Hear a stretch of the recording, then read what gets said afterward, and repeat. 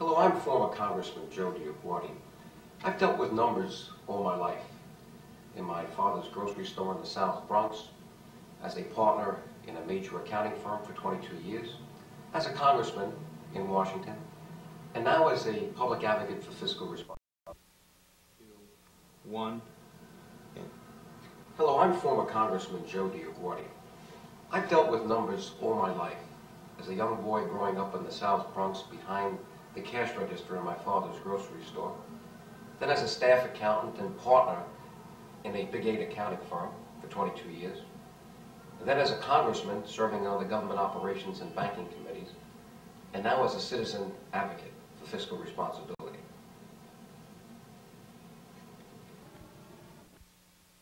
3, 2, 1. Hello, I'm former Congressman Joe DioGuardi. I've dealt with numbers all of my life, first as a young boy growing up in the South Bronx behind the cash register in my father's grocery store, then later as a staff accountant and partner in one of the world's largest accounting firms, Big 8 firm, for 22 years, and more recently as a congressman serving on the banking committee and the government operations committee, and now as a citizen advocate for public. 1. You know, there's a lot of talk these days about accountability. In fact, we recently witnessed the passage of the Congressional Accountability Act. And what basically that said is that the public is fed up with the double standards. And we've told our elected officials, especially with the last election in 1994, that if you're going to impose something on us, the taxpayer, make sure that you impose it on yourself. Unfortunately, they left a big hole. When they passed the Congressional Accountability Act, they didn't take care of the bookkeeping system. Now, I hate to sound like an accountant, but do you really know what your family's share is of the cost of government? Do you really know what your share is of the national debt? Do you think that you paid the cost of government, at least your share of it, when you filed your recent tax return on April 15th? It may shock you, but I'm here to tell you that you didn't. And what you didn't pay, someone has to pay. And that someone is probably going to be your children and grandchildren. I don't think this is the legacy that we want to leave here in America. What can we do about it? Well, let me sound like an accountant. You can't have accountability until you have a good set of books. Every businessman knows that, because if a tax return is filed without a good set of books, you could have indictments for tax evasion. Every corporate official of a publicly traded corporation knows that, because if they don't have a good set of books, independently audited, and a clear reporting, full disclosure it's called in the accounting world, they could be subject to indictments for securities fraud. But when it comes to the United States of America, believe it or not, the world's largest issuer of securities, I'm told that we issue something like $30 billion of treasury bills, treasury bonds, every month. You don't get one piece of paper, and the federal government is still using what I've called the most Mickey Mouse accounting system in the world. It's called the cash basis of accounting. You use it in balancing your checkbook at home. New York City used it, that's at least until 1975, when they got into trouble and they needed a bailout. We still use that system. Who's going to bail us out? Who is the Moody's and Standard & Poor's for the United States government that we saw entering so effectively the argument that led to the bailout back in 1975? These are questions that must be answered. Later on in the show, we're going to be talking to Speaker Newt Gingrich. I worked with him. In fact, we wrote a book together back in 1987 on the issues that affected Congress at that time. And more recently, Newt Gingrich has been the architect of the first of the contract with America, where we've seen some of these issues addressed. We're going to hear from the speaker to see what his ideas are in straightening out the books of the United States of America.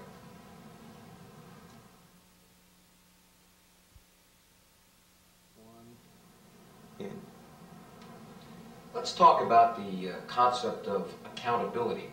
There's been a lot of talk about that in the media these days, as there should be, because I think it's important that you, as a taxpayer and citizen, get the feeling that you're getting a dollar's worth of goods and services from the federal government for a dollar's worth of, no, let's go back. Okay. 3, 2, 1, in. There's been a lot of talk about accountability in Washington these days, and around America, for that matter. In fact, this year we witnessed the passage of the Congressional Accountability Act, something that was long in coming. But there's a big hole in that act, because while they tried to address some of the double standards that exist, they didn't address the issue of the two sets of books that we seem to be keeping in government today. What do I mean by that? Well, let's begin with some questions. Do you really know what your share and your family's share is of the cost of the federal government today? Do you really know what your share is of the national debt? Many of us think that when we filed our tax return on April 15th, we paid for our family's share of the federal cost of the cost of the federal government. Basically, we didn't. There's a lot that's being done in America, off the books, so to speak, being passed on to the next generation. I hate to sound like an accountant, but you can't talk about accountability without talking about a good set of books. In government today, we have a shabby set of books. In fact, the federal government still uses the same Mickey Mouse cash basis of accounting that we took New York City off of in 1975 as a price for the bailout. Using that kind of a system enables our elected officials, wittingly or unwittingly, to disguise the real cost of government. And that's not good for you, and it's certainly not good for the next generation. The bottom line to me for accountability is giving the taxpayers a dollar's worth of goods and services for a dollar's worth of taxes. You can't tell whether you're getting that unless you have an accounting system that gives you the real economic facts, the real numbers. And more than that, you need independent audits. And more than that, you need clear reporting to the real shareholders of government, the taxpayers. You know, government imposes on us truth in advertising, truth in lending. Isn't it about time that we imposed on government truth in government spending? I call it basically truth in government. Well, we're going to hear from Speaker Newt Gingrich, a good friend. I served 4 years with him in the House of Representatives. Newt and I were activists trying to bring accountability to government. Recently, he even imposed independent audits. This is historic on the House of Representatives. Let's hope that we can hear from the Speaker directly about how we might do that with all of government. Enough for now. Let's turn to the next segment. 3, 2, 1. You know, there's a lot of talk today about accountability. Basically, the double standards that exist today between what government does and what you're forced to do. The bottom line to accountability for me is the question, are you getting a dollar's worth of goods and services from the federal government for a dollar's worth of taxes? That question really can't be asked unless we look at the accounting systems that our government is using today. We have today a double set of books. There is much that is going on in America that is not being recorded on the books of the United States of America. Do you think that when you filed your tax return on April 15th that you paid your family's full share of the cost of running the United States of America? You probably think you did, but you didn't. There is a lot that has to be paid and will be paid. It's called our national debt. That's what's on the books. You can't believe the unrecorded liabilities that have not been bonded that are off the books. Someone has to pay for these, and it's likely to be your children and your grandchildren. We had a positive development this year with the passage of the Congressional Accountability Act, but they left a big hole. They didn't impose on government the same kinds of Securities and Exchange Commission rules that are imposed on publicly traded corporations today. Now, why is that important? Well, when a businessman and when you as an individual file your tax return, you basically have to keep a pretty good set of books or records. If you don't, the government can come back to you and indict you for tax evasion. The officers of a publicly traded corporation have a similar problem.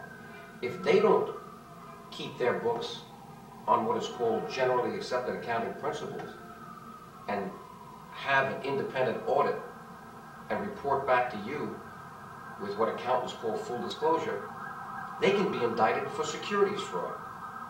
And yet the United States government, the world's largest issuer of securities, over $30 billion of treasury bills, treasury bonds each month, doesn't give you one piece of paper and uses, in fact, a very shabby accounting system called the cash basis.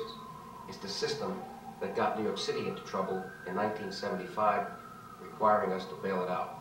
Well, we're going to hear from Speaker Newt Gingrich on some of these concepts a little later on in the show. I just wanted to whet your appetite.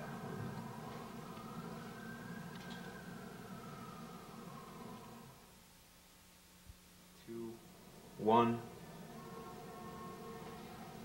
Earlier in the program, we talked about that day of infamy, April 15th. And many of you thought that you paid the full share of your cost of the federal government. You really only paid the current balance. Now, what do I mean by that? Well, there's a lot that we do in government that is being passed on to the next generation. The government doesn't bill you for your share of the annual deficit or your share of the national debt, which is the accumulation of the annual deficits. Before I alluded to clear reporting, you need a good set of books, you need independent, objective auditors, but then for any of this to make sense to you as a taxpayer and citizen, you need to get it in a form that you can understand. Well, as someone who's practiced in accounting all my life, I thought about this challenge, and I said, you know, many of us don't even own shares of stock in publicly traded corporations, at least not directly. We might own them indirectly through pension funds. But all of us have credit cards, and all of us get credit card statements. So most of us would be able to understand a credit card statement, but some of us may not be able to understand a profit and loss statement, a balance sheet, certainly not one as complex as the United States of America. So let me show you what I've done here. I've used my imagination as an accountant and as a congressman, and I've put the annual budget of the United States of America, and by the way, this is using the numbers that are on the books. It gets worse than this, but let's start with this. I've taken the annual budget and I've put it in the form of a credit card statement. Look at the beginning balance. That's your share of the national debt of the United States of America at the beginning of this fiscal year on October the 1st. Look at the first column, purchases. You see it on your credit card statement. Well, the government does purchase things on your behalf. In Congress, we called it appropriations. We use that plastic credit card that I showed you before, actually a plastic voting card, the most expensive credit card in the world, to appropriate, to purchase. And there we go. Your share of Social Security, your share of national defense, your share of everything the government does on your behalf. Look at the second column, payments. Well, take a look at the income taxes that you pay. That's the average paid by each American filing a Form 1040. Look at the number just below it, Social Security taxes. Numbers at this level start to speak to you, and look at the comparison between income taxes and Social Security taxes, and you'll see that we're funding the cost of government, because those Social Security taxes are not going in to the Social Security Trust Fund. We're funding the cost of government on the most regressive tax that we've ever created, because with the Social Security tax, there are no deductions, no exemptions, no credits, no exclusions. Finally, look at the finance charge. That's your share of the interest on the national debt, $1,734 last year, bringing the new balance due to $40,126 per taxpayer. Now that's the national debt brought down to your level. That's what your family share is of the cost of government that you didn't pay on this April 15th or any other April 15th that will be paid for by the next generation.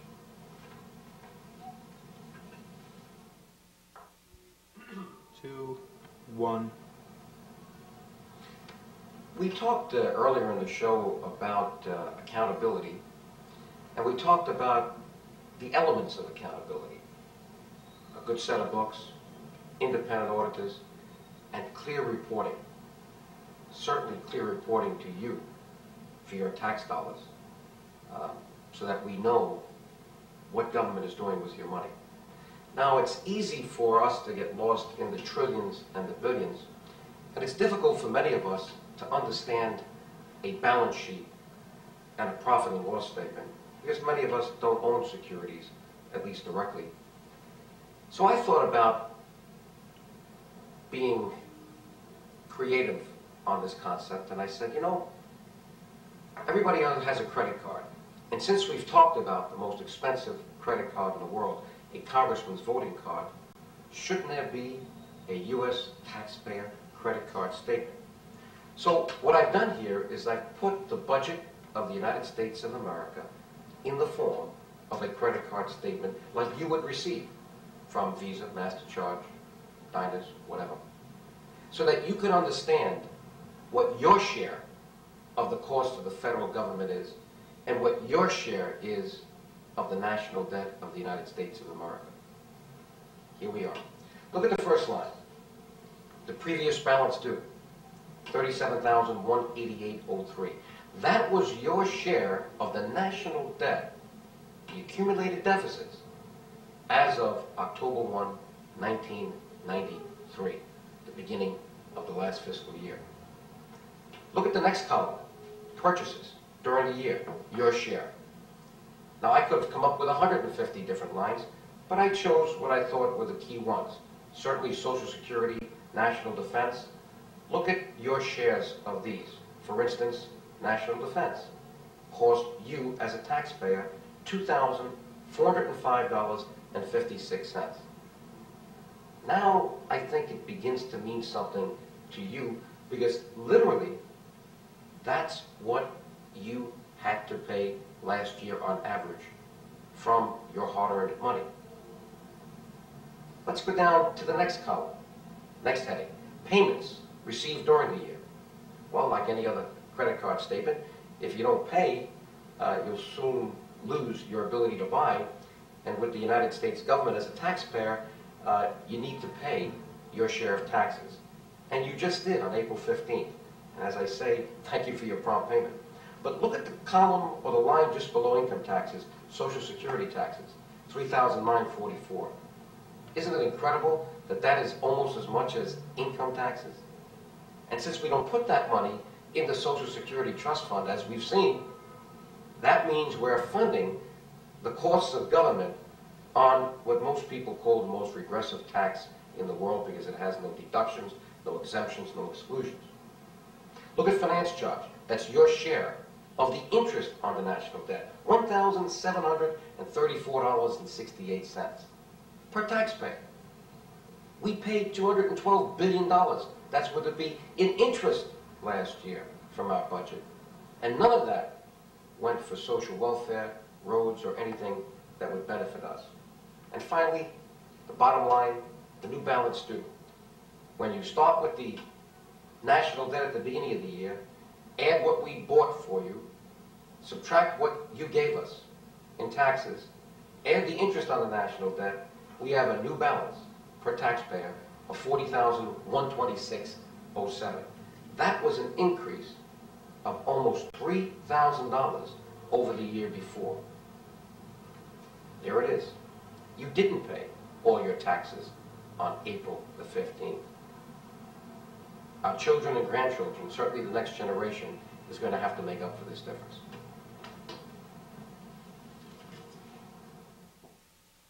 Three, two, one. Okay. Earlier in the program, we talked about the elements of accountability.